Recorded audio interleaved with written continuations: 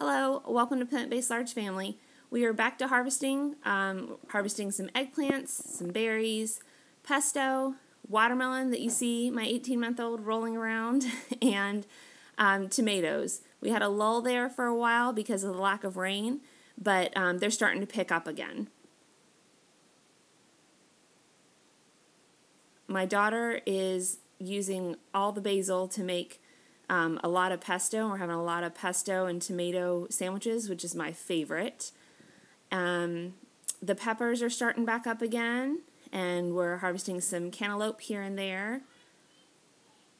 Another day, and yet another day of more peppers, eggplants, and tomatoes.